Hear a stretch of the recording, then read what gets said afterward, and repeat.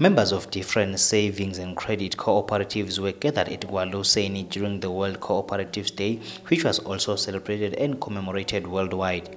Cooperatives play a big role in sustaining the livelihood of families and also contribute to the economy of the country. The Minister of Commerce, Jabulani Mabuza, speaking during the event, says organizations like co-ops encourages the gospel of saving. So our theme today is, it says, cooperatives ensure that no one is left behind.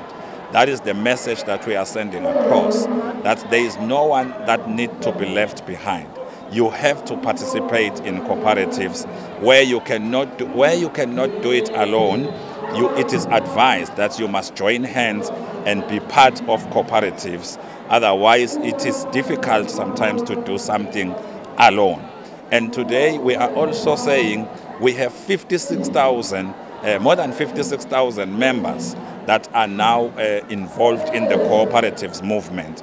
And we are talking of savings of a portfolio of about 1,037,000,000. So this is massive. And when we talk of assets, we are talking about 1.4 million assets that the co-ops in the kingdom are having. Mabuza encouraged the youth and scholars to actively participate in organizations such as co-ops. Humphrey Dlamini, Swazi TV News, Kwaluseni.